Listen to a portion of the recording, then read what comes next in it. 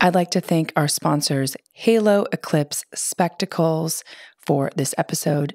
Halo created the most stylish and safe viewing glasses for the upcoming solar eclipses in October 2023, April 2024, and beyond.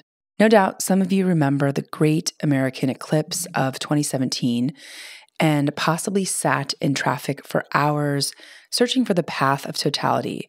This is where the moon crosses in front of the sun, casting a shadow on the earth that turns day into night for up to 2 to 3 minutes.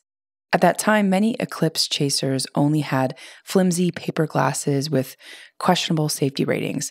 Leah Brooke created Halo for the 2017 solar eclipse. She believed that this monumental event should be celebrated with safe, durable, and chic glasses to create memories as inspiring as the eclipse itself. And to ensure that everyone's eyes stay protected and beautiful, Halo performs rigorous testing beyond international safety standards and is recommended by the American Astronomical Society as a preferred solar viewer vendor. It excited me to learn that there are 2 solar eclipses each year between 2023 and 2028, so you can use these beautiful high-quality glasses for years to come. For more information on the eclipse dates and paths, you can go to www.haloeclipse.com. Halo is offering listeners of Gateways to Awakening 20% off using the code AWAKENING20, which will also be in the show notes. The last eclipse, Halo, sold out early, so make sure to place your orders soon. Hi, my name is Yasmin Tarehi, and this is Gateways to Awakening, where we host one-on-one conversations with leading experts in wellness, well-being, and consciousness. Today's episode is about the search for extraterrestrial life with Avi Loeb. He's the Frank B. Baird Professor of Science at Harvard University. He's a best-selling author and has been on the lists of the New York Times, the Wall Street Journal, the Publishers Weekly, and so many more. He's the author of the book Extraterrestrial, The First Sign of Intelligent Life Beyond Earth, and the book Interstellar. Avi is the director of the Institute for Theory and Computation within the Harvard-Smithsonian Center for Astrophysics. He also serves as the head of the Galileo project, and he had been the longest-serving chair of Harvard's Department of Astronomy and the founding director of Harvard's Black Hole Initiative. So I could go on and on. His bio is quite fascinating, but... we can save a lot of time if you just refer to me as a farm boy. I was born on a farm, and that pretty much shaped my career. So tell us more about that. How did that shape your perspective?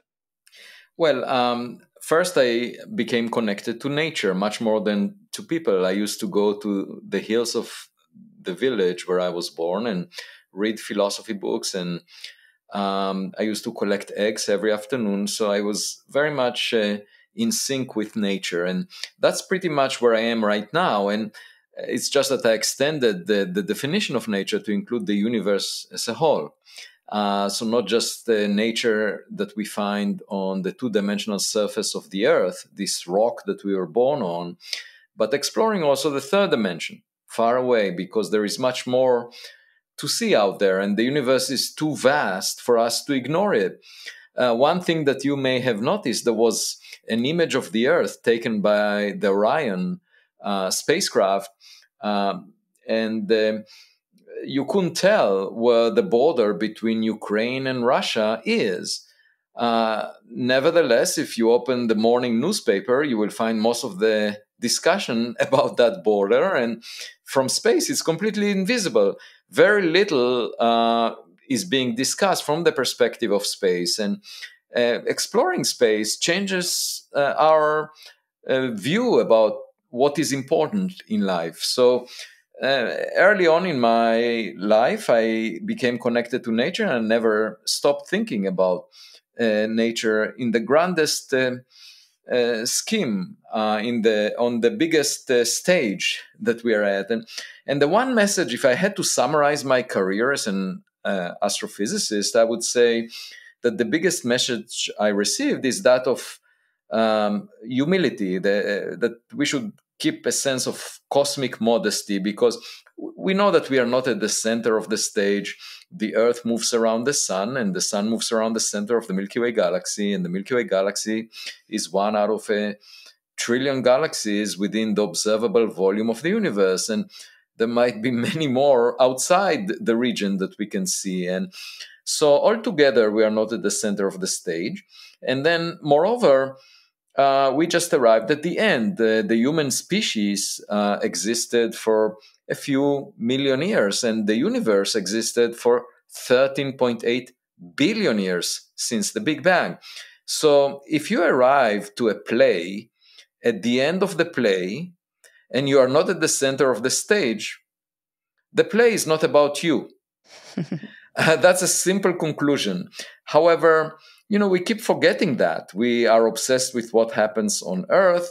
My colleagues in academia are obsessed with the thought that we are the smartest in the universe. We should just discuss dead objects in the form of stars, planets, dark matter, objects that have no life, as if the universe is completely dead except for us. And that's, to me, a very strange proposition. I would think that, we are one student in a class of intelligent civilizations. That's the easiest thing to imagine, because we know that a substantial fraction of all the sun-like stars have a planet like the Earth. And we also know that most of the sun-like stars formed billions of years before the sun. So very likely, we are not even the brightest student in the class. And so a sense of modesty. This is really a summary of my scientific career that followed me growing up on a farm. And the other thing I learned is not to pay attention too much to what other people say, and basically think about the big questions, and not try to get as many likes as possible. I actually have no footprint on social media, because if you look at the history of physics, on many occasions, nature was our tutor. It was our teacher. We uncovered through experiments evidence for things that we've never imagined. And we were wrong in so many ways. Just to give you an example, in between 1935 and 1939, Albert Einstein, just a couple of years after he arrived to the Institute for Advanced Study at Princeton, he made 3 major mistakes in 3 independent papers. He argued that quantum mechanics doesn't have entanglement, doesn't have what he called spooky action at a distance, in one paper. And then in another paper, he argued that gravitational waves do not exist. And then in a third paper, he argued that black holes do not exist. Now, over the past 5 years, just the past 5 years, about 8 decades later, there were 3 Nobel Prizes in physics given to people who corrected these 3 mistakes that Einstein made. One was for the discovery of gravitational waves by the LIGO experiment. Another one for the discovery of a black hole at the center of the Milky Way galaxy. And the third one, just this year, 2022, the last Nobel Prize in physics was awarded to the experimental discovery of entanglement, the third blunder that Einstein had. And this just shows you that work at the frontiers, is full of risk. You never know what's right, because there are so many possibilities, and reality represents one of them. And the only way to learn what reality is like is to do the experiments. And so that, again, is a very important lesson, that we should pay attention to data, to evidence, rather than to what people say. And unfortunately, it's not the way that academia is constructed nowadays, because it's all about the dynamics of impressing your peers. And in order to impress your peers, you better take the beaten path and just introduce nuances to what is already known. And even if this path does not lead anywhere, it doesn't really matter. In order for you to get promotions to tenured appointments or honors or awards, you better engage in this social activity of impressing other people. And, I realized that's not really what we should care about. We should care about understanding reality, because that's the thing that we should adapt to.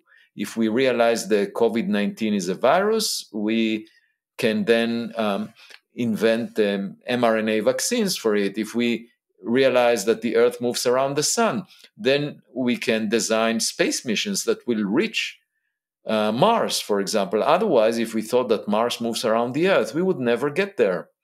So knowing reality is really essential for our future long-term survival. And unfortunately, that's not what most people in academia are focused on. They're more focused on themselves. And I always say, science is a dialogue with nature. It's not a monologue. But unfortunately, in theoretical physics, over the past 50 years, much of it was a monologue. Wow. So it sounds like, you're really calling on all of us to move from this egocentric perspective, especially scientists and academics, and move towards not even just an Earth-centric perspective, but a cosmos-centric perspective on life, and to have humility and modesty towards everything because of our place in the universe, because we came very late to the play. So Avi, you have a very interesting background.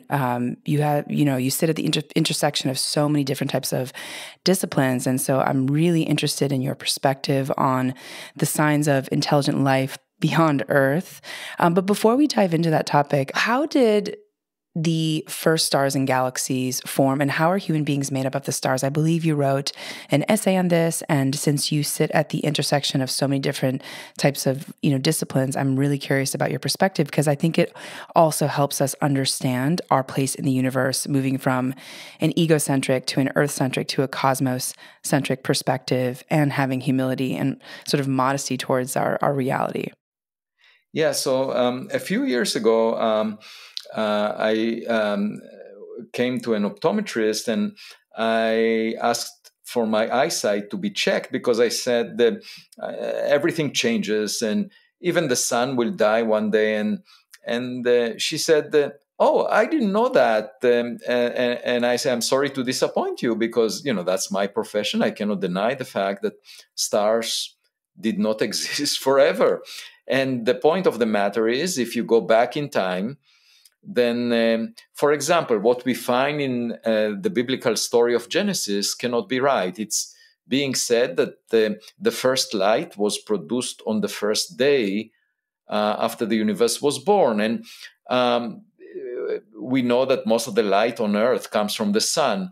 The sun could not have formed in the first day after the Big Bang, because the temperature in the universe on the first day, and we know that firsthand from data, was higher than the temperature at the core of the sun. The universe was much hotter than the sun and much denser than the sun on the first day after the Big Bang. So stars did not exist back then. They could not have existed. It's only after the universe expanded and cooled that matter condensed to make galaxies like the Milky Way, inside of which the gas cooled further and fragmented into stars like the sun. And whatever was left over from the debris that made the sun created the planets, one of which is the Earth. And if you look back in time to when we started learning about the universe 100 years ago, in fact, it was common to think that the sun is made of the same material as the Earth. And then the first PhD thesis in astronomy at Harvard University was delivered by Cecilia Payne-Kopashkin. She used the principles of quantum mechanics that was just discovered around 1925 when she delivered her thesis. And she concluded that the sun is made mostly of hydrogen based on data. And in her thesis committee was Henry Norris Russell, the director of the Princeton University Observatory, who was the most prominent stellar astronomer at the time. And he dissuaded her from including that statement while saying that everyone knows that the sun is made of the same material as the Earth. It can be made of hydrogen primarily.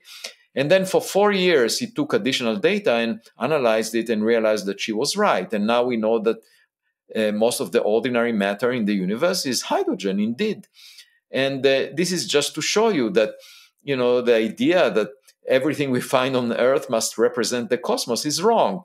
And moreover, during that century, we also learned that most of the matter in the universe is not ordinary matter of the type that we find in the solar system. We don't know what it is. We call it dark matter.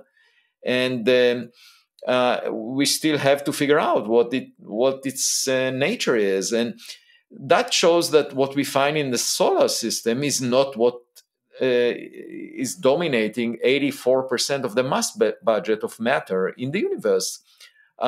So taking this lesson further, I would argue that objects that enter the solar system from outside may not be the same as the rocks that we had seen in the solar system so far. And just over the past decade, we were able to discover interstellar objects that enter the solar system from outside. And the first two of them were discovered by myself and my student. There were two meteors roughly the size of a watermelon, and they burned up in the Earth's atmosphere. And the data indicates that they were tougher than iron, very different than the typical rocks, space rocks that we find in the solar system. And then the third one was this unusual object, Oumuamua, that didn't collide with the Earth. It was the size of a football field, but it showed a lot of anomalies. It didn't look like any comet or asteroid that we had seen before. So I rest my case. Here are the first interstellar objects, 3 of them, and they look different than rocks that are familiar to us. And the only thing I suggested over the past few years that garnered a lot of pushback was to say that, if you walk on the beach and most of the time you see natural rocks and seashells, you might every now and then see a plastic bottle. And that would indicate that there is a civilization out there. So perhaps these unusual interstellar objects represent artificial objects manufactured by other civilizations, and we might not be the smartest kids on the block. So wrapping all of this together, stars like the sun started to form around 100 million years after the Big Bang. And it turns out, quite amazingly, that the temperature of the universe around that time was similar to the surface temperature of Titan, the moon of Saturn, that is about 10 times the Earth-Sun separation. And so it's farther away from the sun, and it has a temperature that is roughly 1/3 of the temperature of the surface of the Earth, above absolute zero. It's 94 degrees Kelvin. And turns out the temperature of the universe 100 million years after the Big Bang was roughly that temperature everywhere. It was the cosmic microwave background left over from the Big Bang that had that temperature. So irrespective of where you are, that was the background temperature. So if objects like Titan formed that early, and if we explore Titan and find life in it, then life could have started as early as 100 million years after the Big Bang. And why would Titan possess life? Well, because under the icy surface, it has water ocean. So perhaps there is life as we know it in that water ocean. And on the surface, there is an atmosphere above it that is made mostly of nitrogen, just like the Earth's atmosphere. And then under the atmosphere, there is liquid methane and ethane. And you have rivers, you have seas of methane, and there is a methane cycle that is very similar to the water cycle here on Earth. So there could be life as we don't know it in those bodies of liquid methane on the surface of Titan, and We just don't know. We need to visit that place in order to find out. Maybe there are some unusual organisms that blossom in that environment, or and that would be life as we don't know it, or there is life as we know it under the frozen surface.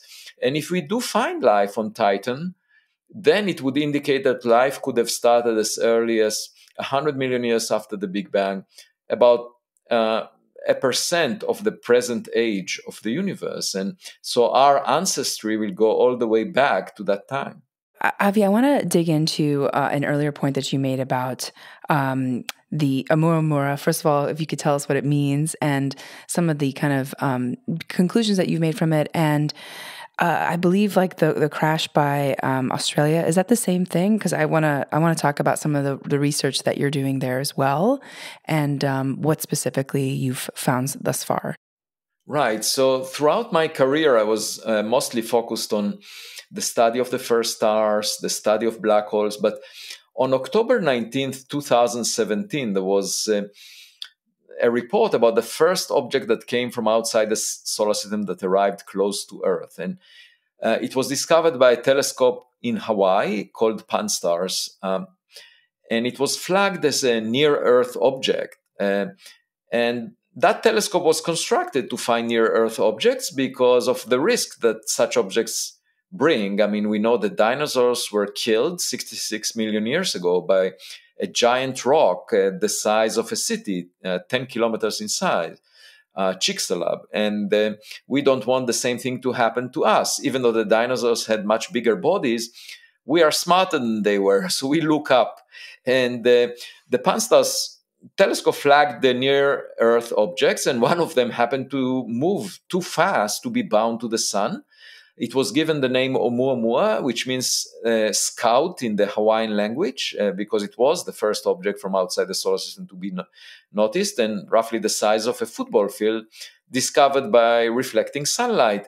So the first assumption of astronomers was to say, well, it may be a giant rock that came from another star. But then as time went on, it appeared to be quite unusual because the amount of sunlight that was reflected from it changed by a factor of 10 as it was tumbling every 8 hours. And that meant that it has a very extreme shape, most likely flat, pancake-like, based on the variation of light. And that was quite unusual for a rock. And moreover, it exhibited an excess push away from the sun that rocks do not exhibit. And it could potentially happen if the object was a comet, if it was covered with ice that gets evaporated close to the sun. And then you get the rocket effect from the cometary tail. But there was no cometary tail around this object. So the question is, what is pushing it? And the only thing that came to my mind was that perhaps it's the reflection of sunlight, that the object is very thin and flat, just like a sail being pushed by reflecting sunlight instead of the wind for a sail on a boat, for example. And turns out that 3 years later, there was another object discovered with the same qualities as Oumuamua. It was given the name 2020 SO, discovered in September 2020. It was pushed away from the sun by reflecting sunlight, had no cometary tail. But within a few weeks, the astronomers who discovered it with the same telescope, Pan-STARRS in Hawaii, realized that it actually came from Earth. It's a rocket booster that was launched in 1966, and it's made of stainless steel. That's why it doesn't have cometary evaporation, and it has thin walls. That's why it's pushed by reflecting sunlight. So here is an example for an object that we know is artificial because we produced it. The question is, who produced Oumuamua? And that led me to write scientific papers on the subject, to write my book, Extraterrestrial. But frankly, they say an image is worth 1,000 words. In my case, it's worth 66,000 words, the number of words in my book, Extraterrestrial, because if I had photos of this object, high-resolution images, then I would just publish a photo album. I would save all the words because, good enough evidence does not require any description. It would be obvious to any person what this object is, if it's a light sail or it's a surface layer of a spacecraft or it's a very unusual rock. My colleagues suggested that it's a rock of a type that we've never seen before, like a hydrogen iceberg or a nitrogen iceberg. These are things that we don't know if nature produces, and there are major problems with both of these proposals because a hydrogen iceberg would get evaporated very quickly along its journey and would not survive interstellar space. And a nitrogen iceberg that was chipped off the surface of a planet like Pluto, you just don't have enough solid nitrogen in the Milky Way galaxy to explain a large enough population of nitrogen icebergs so that one of them would be Oumuamua. So then there was a third explanation. Maybe it's a dust bunny, a collection of dust particles that are very loosely bound, 100 times less dense than air. But that has the problem that when such an object that is so fluffy and gets pushed by reflecting sunlight, such an object would be heated to hundreds of degrees when it comes close to the sun and would not maintain its integrity. And by the way, we've never seen a dust bunny of this type, and we've never seen a hydrogen iceberg or a nitrogen iceberg. So if we are invoking an object that we've never seen before, we might as well consider the possibility that Oumuamua was artificial, because, if a cave dweller were to find a cell phone, the cave dweller will initially argue that the cell phone is a rock of a type that I've never seen before. That's obvious. So we should just be open-minded. And my early interest in philosophy allowed me to take a broader perspective on this. While experts, that worked on rocks for all of their career, they would insist that it's a rock of a type that we've never seen before. And so they need that. They want to explain anything in the sky as belonging to a type of objects that they are familiar with and represents their past knowledge. And let me give you an example. There was a recent review paper on Oumuamua written just a couple of months ago, and it was by a colleague of mine that wrote me an email and said, I just finished writing the review in a very prestigious journal on the comet Oumuamua. And I asked him, what do you mean, the comet Oumuamua? We both know that it was not a comet. There was no cometary tail. We couldn't see any evidence that it's a comet. And he said, well, I have a theory that when we didn't look at it, there was a cometary tail. And when we looked at it, there was no cometary tail. And I said, well, if you go to the zoo and you look at an elephant and you argue this is a zebra, just because it may have stripes when I don't look at it, it doesn't make the elephant a zebra. Of course, the reason that he was making this point is because he feels a cozy feeling of something familiar if he were to call it a comet. But that's not the way that a honest scientific inquiry should be conducted. We should admit, if the emperor has no clothes, that the emperor has no clothes. And I'm sorry to say, but it is the approach of a child, not to pay attention to politics, to what other people think, but simply to say the truth. And I'm trying to represent that child as the parade takes place. So I want to also talk a little bit about your experience with the meteor that crashed in the southwestern Pacific Ocean. The one by Australia, I believe. Is that the same one? Well, so it turns out 2 years later, after Oumuamua was discovered, I was invited to a radio interview in New York City, and it was about a meteor, and I decided to read some more about meteors. That was not my field of expertise, but I found a catalog that the US government compiled of 273 meteors, and these are objects that burn up in the Earth's atmosphere. So it's simply objects that the Earth collides with. You can think of the Earth as a fishing net moving around the sun and every now and then colliding with an object. So I asked my student, Amir Siraj, I said, well, let's check this catalog for objects that move very fast, just like Oumuamua, relative to the sun, and that would indicate that they were unbound to the sun, that they came from outside the solar system. So we checked and we found one that actually was spotted on January 8th, 2014, about 100 miles off the coast of Papua New Guinea.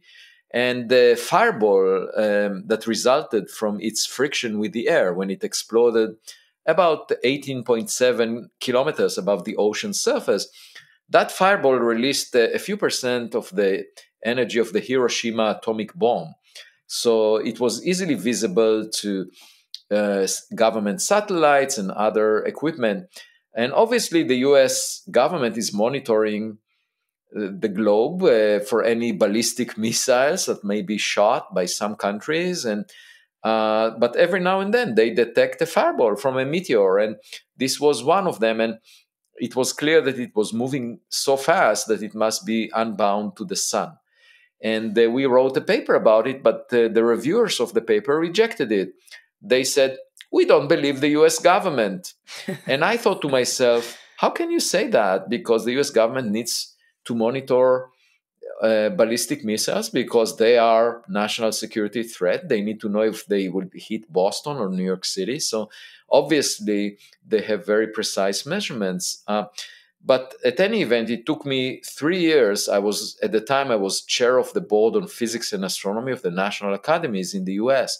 And I reached out to people behind the national security fence. And in March 2022, there was an official letter sent by the US Space Command under the Department of Defense. So the Department of Defense came to my defense, and they basically stated that at the 99.999% confidence, they confirm that this object came from outside the solar system. And at that point, we resubmitted our paper with my student and got it published. And moreover, we looked again at the catalog and found another object. So by now we have another paper that was accepted for publication. This time the reviewers were not so harsh. And both of these meteors, roughly a meter in size, both of them exploded in the lower atmosphere of the Earth. And that meant that they were able to sustain very strong and extreme stress from the atmosphere.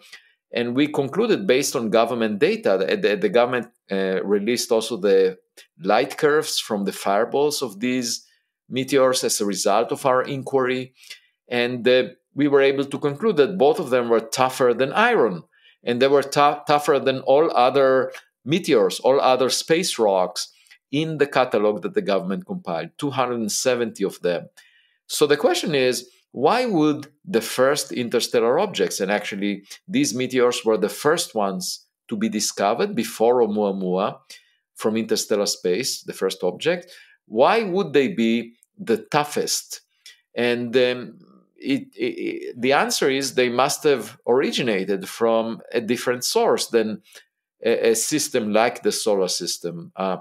They are not rocks from a planetary system, but they may have been produced in another astrophysical process if they are natural, or they may be composed of some artificial alloy, stainless steel.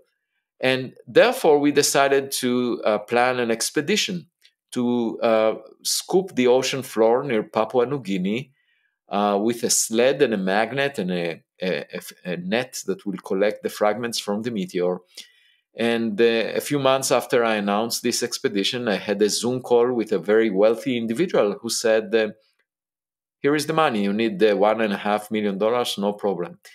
And so we had the money, and we just identified the boat, and we are planning to go on this expedition by the end of the spring 2023. And we very much hope to be able to find those fragments from the meteor. And once we find them, we don't need a lot. We just need a few grams, and we will analyze the composition of this object to figure out whether it was a spacecraft artificially produced, or a natural object from an unusual origin. And I already promised the curator of the Museum of Modern Art in New York City that if we find a gadget down at the bottom of the ocean, I'll bring it for display in New York City, because it represents modernity for us, whereas it may represent ancient history for the senders.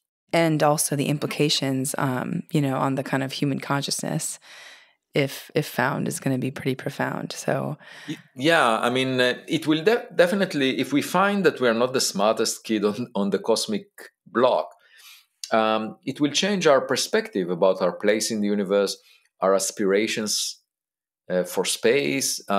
We may reveal technologies that represent our future that we've never imagined. We may learn something new about physics.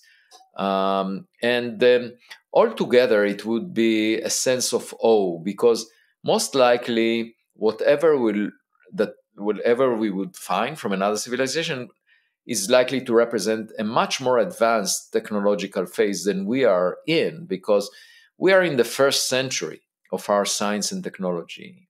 Quantum mechanics was discovered exactly a century ago, and all of our gadgets, computers, cell phones, and so forth, they are based on quantum mechanics. So it's only 1 century old, and imagine, 1 century being one part in 100 million of the age of the universe. So most of the stars formed billions of years before the sun, and therefore those other civilizations had much more time to develop their science and technology, and it would look like magic to us.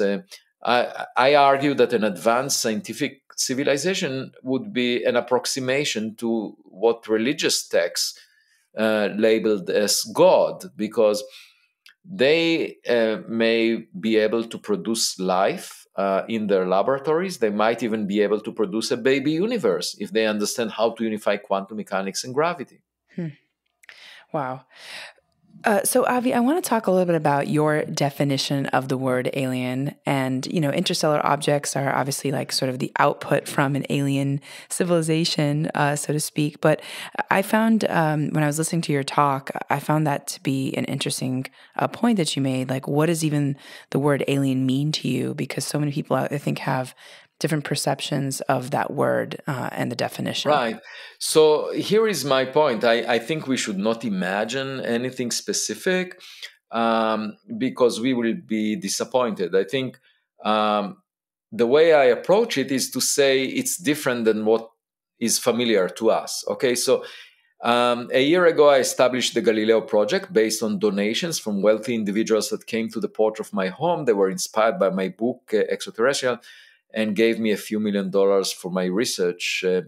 And I was able to establish the Galileo project, where we are trying to study unusual objects near Earth to figure out whether any of them is of extraterrestrial origin. That includes objects like Oumuamua, objects like the meteors, but also objects that the US government talks about as being unidentified, which we're trying to identify the unidentified. And we already assembled a suite of instruments that are collecting data on the sky, and hopefully within the next year we will analyze it with AI software and try to see if there's anything that is not familiar. So you can imagine two types of objects that are familiar. These are natural objects like birds, insects, meteors made of rock, stony meteorites, or lightnings. I mean, these are natural phenomena. But then you can also imagine human-made objects. This would include the weather balloons, drones, airplanes, satellites, rockets. So these are the main categories, and I think what the government calls unidentified objects is probably a mixed bag, and it includes mostly objects that belong to these two categories. But if we find something that cannot be explained as a natural object, for example, if we see the screws on its surface and we can tell that it's not biological, And yet at the same time, it's doing things that our technologies are unable to reproduce. It's behaving in ways that we cannot imagine. Then it may well be extraterrestrial from another technological civilization. So the way I define alien is as something that doesn't belong to the familiar. It's not what we usually find in the natural realm. We are familiar with birds. Birds are quite amazing, in the sense that humans saw them for many centuries, and we were able to reproduce them only with the Wright brothers flying. We were able to imitate them. So the way that birds fly was miraculous. As far if you think about it from just the perspective of a child seeing birds for the first time, it's really amazing to realize that there are animals flying through the air. And we were able to do that, obviously, over the past century, fly through the air, and we go places this way. But it took us a while to develop the means of imitating birds. Nevertheless, we know that birds are biological animals, and we know, they are familiar to us and so forth. But what I'm saying is, alien is whatever doesn't look like a biological creature, yet it looks technological, but humans cannot make such things. It behaves in ways that we cannot reproduce. It looks very different. It uses knowledge that we never acquired. It's sort of like a cave dweller coming to New York City and seeing all the gadgets there. The cave dweller obviously will not conclude that the city lights are natural or that they belong to what is familiar from the cave, and so that's the sense of awe that I think we will have. But what it is unclear, and that's why we need to use our telescopes. We need to have an open mind. So it's not just in terms of trying not to imagine, but paying attention to evidence. It's also not ruling out things the way that my colleagues in academia are. They basically say extraordinary claims require extraordinary evidence. Well, I say that extraordinary evidence requires extraordinary funding. You have to search for it. And moreover, when we invested $10 billion in the search for supersymmetry with the Large Hadron Collider, we found the Higgs boson, which was old news from the 1960s, but we were looking for a new symmetry of nature that perhaps represents the dark matter. The lightest particle in this supersymmetry was thought to be the dark matter, but we haven't found it. With the Large Hadron Collider, after investing $10 billion. So nobody said that imagining the dark matter to be the lightest supersymmetric particle is an extraordinary claim, and therefore we should not pursue it. On the contrary, it became part of the mainstream as an idea, and then we invested $10 billion and we didn't find it. Now, as I said before, the frontiers of science are risky, and we sometimes fail and we have the wrong ideas. That's fine. But at the same time, you shouldn't hold the search for other civilizations to the standard of not funding the search. Just because we haven't found the evidence, because you will never find the evidence if you don't conduct the search. And we know that we sent 5 probes to interstellar space. These are Voyager 1, Voyager 2, Pioneer 10, Pioneer 11, and New Horizons. And that's only over the span of 50 years. And just imagine another civilization. We know that most stars formed billions of years before us. So Elon Musk was not the best rocket builder who ever lived since the Big Bang.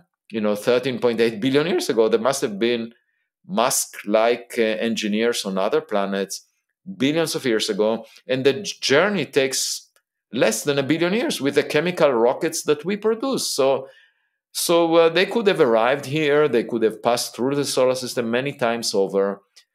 And we just need to look up without prejudice. And I just cannot understand why it's so difficult for the mainstream in the scientific community to fund this research that the public cares so much about. 2/3 of Americans believe in extraterrestrial life. That's more than a fraction that believes in God, which is slightly less than 50%.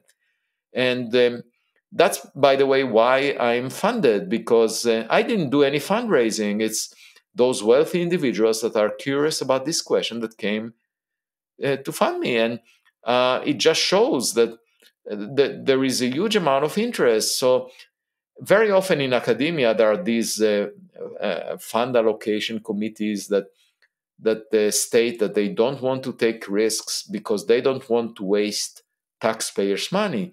Well, guess what? If you ask the taxpayer will tell you that this is a question that they want to fund the research on.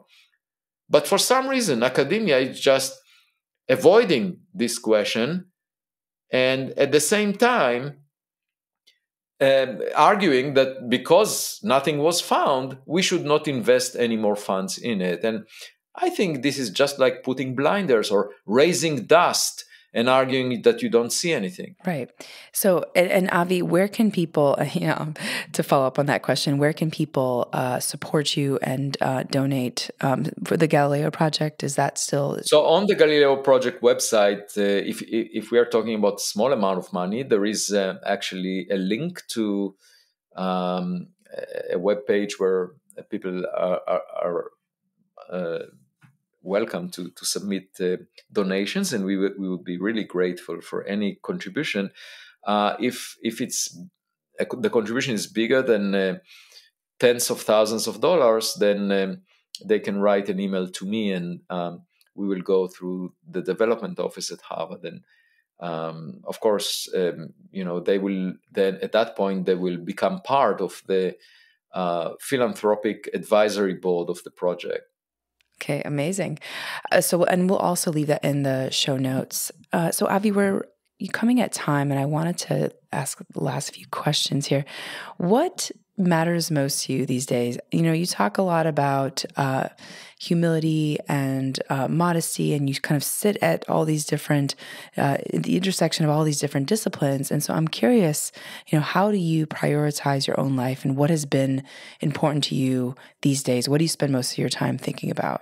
Right. So since the pandemic started, I developed a routine. I jog every morning at sunrise in the company of birds, ducks, wild turkeys, and bunnies. And I enjoy nature early in the morning. And it doesn't matter if it rains or snows, I go out under any condition. It's just water. And sometimes every day the sunrise is different. Yesterday it was amazingly red. And after that, I focus on creative work. That's what I would like to do. And of course, in my leadership position, I have to attend committees and write letters of recommendation for people that work with me. And there are all kinds of administrative duties that I have to fulfill. But really, the aspect that I find most precious is being able to do creative work, which means writing and pursuing my research. I find that very fulfilling. And what I really want to find out within the coming years is, are we alone? And I think we can find it. And I think one of the benefits of taking the road not taken is that there might be low-hanging fruit out there because nobody picked it up. That's what I'm aiming to pick up. So altogether, having a healthy lifestyle, I also am on a low carb diet. I consume half of my calories from dark chocolate that I love. And I feel that I'm at my best right now, better than I ever was as a scientist. And it's just great fun to pursue all of this. Within a few decades, I won't be able to do that. So while I can do it, I really enjoy it. And, there are three possible revolutions that will come about in the coming century. One of them is the artificial intelligence revolution, the AI, the possibility that AI systems will become sentient. And, it may happen within the coming decade. We already are getting to that point. And at that point, the AI systems will substitute for many of the tasks that are handled by humans at this point, and they might even speak with each other and develop their own community. And of course, society will have to adjust to that, because they could become scientists, they could become astronauts. We will send them to space, and they would do better than humans. And I'm very happy. I mean, I'm very proud of any technological kids that we would have that will do better than us. I learned it from bringing up my daughters. I'm happy, even if I don't fully understand them, I'm always proud of them. And so that's one revolution. But the second one would be to extend the longevity of humans by repairing the human body. And it may well happen that human life would extend well beyond a century. That may happen. And the third revolution would come from discovering a smarter kid on our cosmic block, an advanced technological civilization that is likely much more advanced than we are, because we are just at the infancy of our science and technology development, just the first century out of many. And so I think the last one is the most consequential, because they already went through the other revolutions that we are talking about. And if we ever encounter something, I think it would be probably a gadget, an electronic system that has artificial intelligence that we will not be able to fully understand. We might use our own AI systems to figure their AI systems. They might have kinship to them more than to us. But that, I think, will change us much more than the other two revolutions. But there is a lot to be waiting for in the coming years. And all I'm saying is science is exciting. It doesn't need to be boring. And it is boring when the scientists are trying to impress you, are trying to show off, are trying to demonstrate that anything new is a representation of past knowledge. That's when science becomes boring. But it doesn't need to be that way. So, Avi, I want to also talk about like some of the things that have surprised you the most looking back on your journey when you kind of look at your research and your career. What would you say has surprised you the most? The interstellar objects that we discovered surprised me the most, because you would expect the first of them to be typical. And in fact, we didn't even expect that the Pan-STARRS telescope in Hawaii would find anything based on what we know about rocks in the solar system. I wrote a paper a decade before Pan-STARRS found Oumuamua, and we forecasted that it will find nothing of that size. And then it discovered Oumuamua, so that was a surprise by itself. It was orders of magnitude more required to be more abundant than expected, based on what we know in the solar system.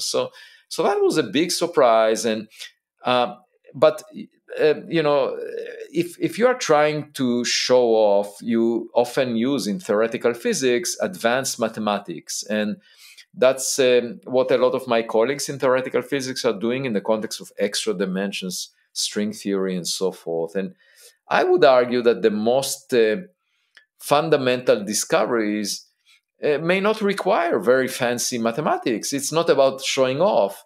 If we find an object from another civilization, we may not need fancy math to demonstrate that it came from outside the solar system, that it's not a technological gadget that we produced, and it's also not natural. And simple statements of this type can be demonstrated by having high resolution images, for example. And it's not a matter of working on the question of how many angels can dance on the tip of a pin in extra dimensions. Like you can work on that forever and show that you are smart, but it may have nothing to do with the reality that we live in. And so I'm trying to shift the focus to exploring reality rather than showing off. And to me, the discovery of interstellar objects is an example of that. And it was not anticipated. They look different. So let's just figure out what they are. Amazing. And Avi, what's your main takeaway? What do you want to tell our listeners about perhaps maybe the kind of actionable social cause we should be paying attention to, or, some of the kind of takeaways that you want to share with our wider audience? Right. So two things. Um, um, Recently, I was attending a forum of um, uh, 800 women in Las Vegas. It was organized by the International Women's Forum that promotes equality and is attended by the by leaders all over the world. And first, I asked my wife if she allows me to be in the company of 800 women in Las Vegas, and she said, "Take an extra day, no problem." Which you can understand as either she's rolling the dice or she trusts me, and I think it's the latter. She trusts me. Anyway, so I met at dinner. I met an Iranian-born entrepreneur who took a selfie with me. She asked me for a selfie. She then put it on Instagram, and the following morning she tells me there are hundreds of Iranian women scientists who follow your work. Did you know about that? And I said, no, I never heard about that. And it's quite surprising because I was born in Israel. And in fact, a month later, there was an Israeli woman, a young woman that came to my home and asked to join the Galileo project. And every day I get half a dozen requests to join the Galileo project from people all over the world. So what does this show? It shows that science unifies people all over the world. It unites people. It doesn't adhere to national borders. The pursuit of science is really a human endeavor, um, and that's beautiful because that's exactly the message you get from the universe. The borders that we draw on the Earth are really irrelevant. The second thing that I would like to highlight is that I received a lot of pushback to considering an extraterrestrial origin for Oumuamua, and the biggest concern I had is young scientists seeing that because they would hesitate to innovate if they see that in order for them to get jobs, in order for them to get honors, they must follow the beaten path. And if someone as established as myself pursues the path not taken, there is immediately attacks on that. And I find that to be most damaging because what I tell young people is that, when you go to the beach, you very often find seashells. And the young seashells that were just swept ashore, they have unique colors and unique structures. And the old seashells are worn off. They basically rubbed against each other as the waves were pushing them back and forth, and then they lose their unique colors and they break up into indistinguishable pieces. And so I tell young people, don't lose your unique colors. Don't rub against each other on social media. Try to maintain your childhood curiosity and ask difficult questions and try to find out the truth, not based on what other people say, but based on evidence that you collect yourself. And because that's the fascinating aspect of science, that we can become independent and find the answers based on evidence. Let nature educate us, not people. And this is my second message, that science is not only international, a human endeavor. It should be shared by everyone. And when a representative from the US government told me that if they find evidence for an extraterrestrial technological artifact, they will let the US president know first. And I said, that makes little sense, because it's just like telling the president of the United States that the universe is made mostly of hydrogen as ordinary matter.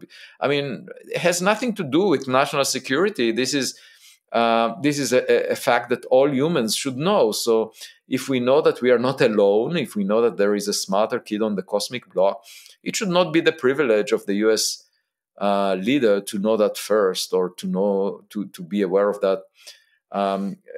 Everyone should share that knowledge. So that scientific knowledge is a privilege of every person on Earth. And politics, however, is very different. That's why science is so much superior to politics. It's shared rather than enhancing differences among people. which is the realm of politics. And then the second thing is that science allows us to maintain our childhood curiosity without prejudice, without pretending that we know more than we actually know. And so these two messages, I think, are most important. Amazing. Avi, thank you so much. I wish you so much success on your mission in 2023. And are there any resources that you can point folks to in order to learn more about you, your work, your letters, and also, again, let's reference the Galileo project so people can find the link. Yeah, so I provide the regular updates every few days, actually, in the form of essays on Medium. So if you just put Avi Loeb, Aviloeb, Medium, you will find my essays, and you can go back in time. There are hundreds of them, and basically get a very complete picture of my views on many different topics, including those that we discussed. Amazing. Great. And we'll include them in the show notes as well. Thank you so much for your time. You're most welcome. It was a great pleasure. For our audience, thanks for joining and for listening. In this episode, we learned about extraterrestrial life and the meaning of the stars and so much more with Avi Loeb. You can tune into Gateways to Awakening, where we host one-on-one conversations with leading experts in wellness, well-being, and consciousness. Thank you so much.